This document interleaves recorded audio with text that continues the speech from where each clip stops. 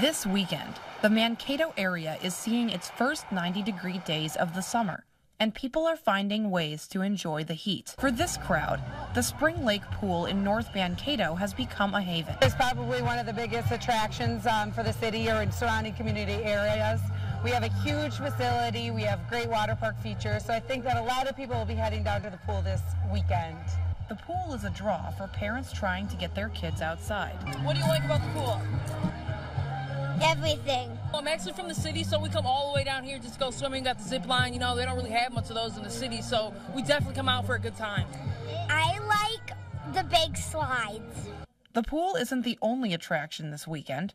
The community is also coming out for the North Mankato Fun Days celebration, a 5-day festival of bands, games, rides, and a parade. But with the heat, attendees will need to be careful about being in the sun for too long. If you don't want to get too much heat or any heat exhaustion, so make sure you're hydrating, having sunscreen, taking breaks inside in the cool air if necessary. While the heat might be overwhelming, for many, a heat wave is a welcome change. After all the rain that we have very excited people that get to come and use their membership and be here because of the weather has been so crappy before that it's nice that they finally get to use the facility. In Mankato, Sophia Jernander, KEYC News Now.